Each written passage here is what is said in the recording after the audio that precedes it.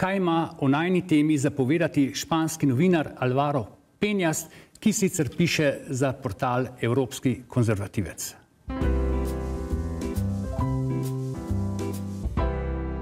About the DSA, is like always with anything which comes out from the European Commission.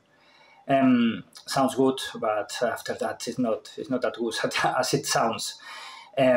Especially when you have a European Commission which believes that abortion or LGBTQX are the European values. So at the end, it looks like everything against comes back to the decision of the Big Tech, which until now we are saying that they are, most of them, oriented to the left, and they are against any conservative thinking or idea.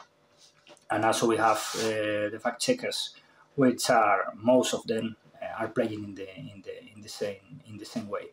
So it's quite difficult to believe that this is going to be something fair.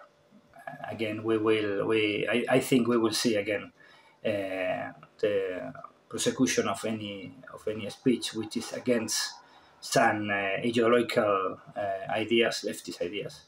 And the problem is, of course, that they try to say that when you oppose, you are committing a crime. But at the end, this is what some people is trying to do here.